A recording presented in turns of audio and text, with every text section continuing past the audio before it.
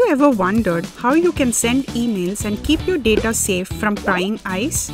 Let's delve into the world of PGP, which will answer this question for you. So, what is PGP? PGP stands for Pretty Good Privacy, but it's not just pretty good.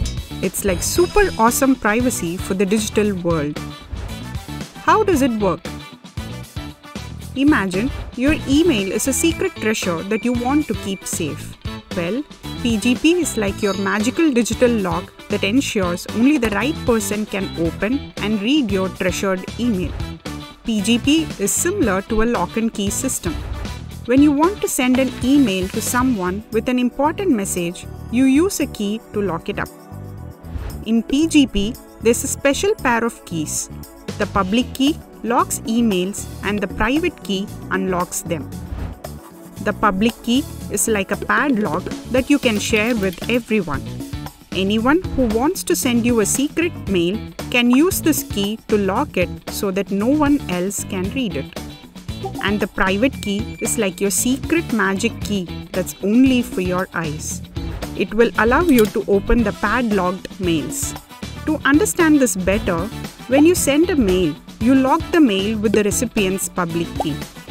The recipient will be able to view the locked email with their secret private key. This locking and unlocking process is known as encryption and decryption, respectively. It turns your email into a secret code that only the right person can read. But how do you further authenticate that the email hasn't been tampered with? That's where digital signatures come in. When sending a protected email, you can digitally sign the email using your private key.